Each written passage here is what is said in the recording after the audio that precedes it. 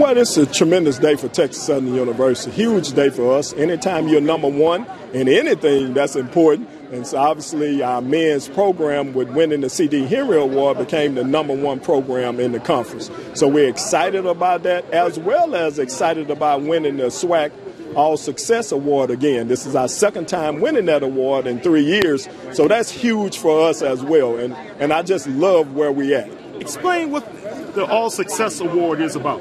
Well, it's the All Academic Success Award, and it's based on your GPA, your APR rates, and things of that nature in the conference. So we're #1 in that category again. So we're excited about what we're doing. Our student athletes are doing with the faculty, staff, and everybody on the campus.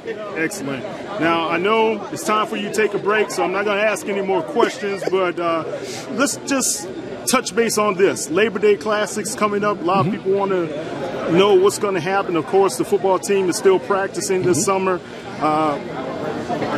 Just talk about that importance of that game for this Texas Southern Tigers team. Well, it's important. Anytime you mention the Labor Day Classic, is between two rivals, obviously Prairie View A&M University and Texas Southern University. And anytime when we mix together and come together, it's always an exciting and important game. As you know, that's the first game of the season. So it's important to both schools that everyone get off to a great start. So we need everyone to come out and support the game.